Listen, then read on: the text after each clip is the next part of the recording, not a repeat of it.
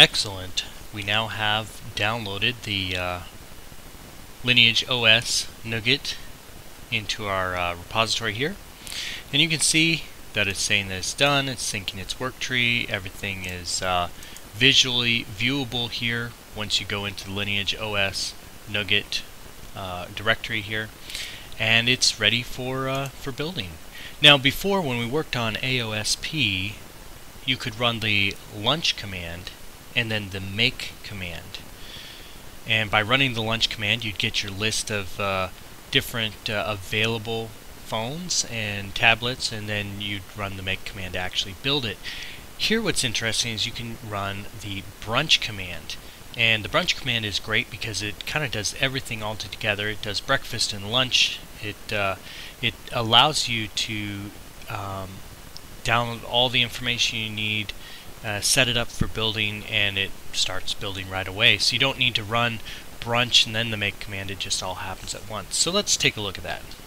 Brunch.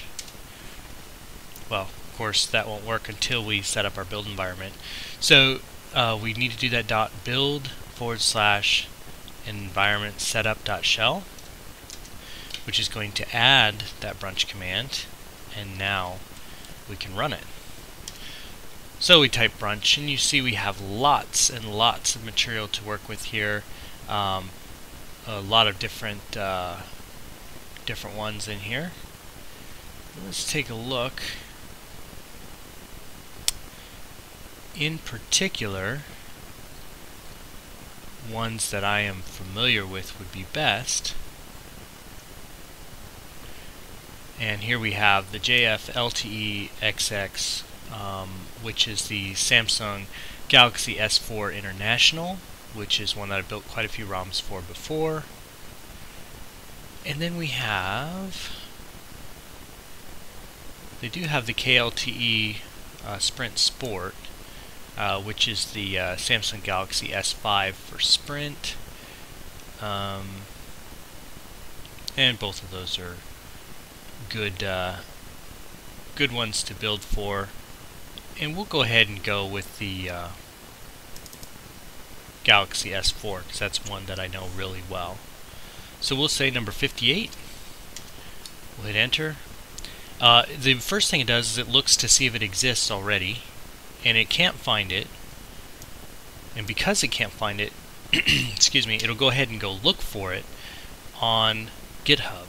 And it says, okay, I found it, found a branch for it. Let's download that.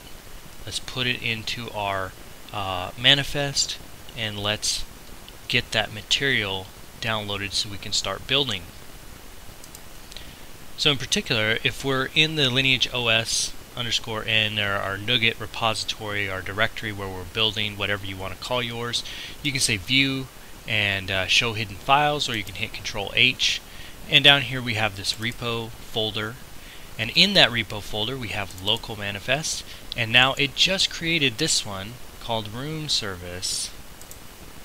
And when we look at that, what do we see? It said, hey, we need this jfltexx, which also requires the common, which requires the QCOM common, which requires Samsung QCOM -common, which is not the same as device QCOM common, different paths as you can see there. And it needs this external STL port, and then it needs the kernel for it. So downloads all of that material, and that's what's happening right now. And as soon as it's done downloading, it's going to start the build, which is great. So we're going to let that run. If there's a problem or if something comes up, we'll definitely stop and take a look at that and see what we need to change. And then we'll look at how we add something else to the list.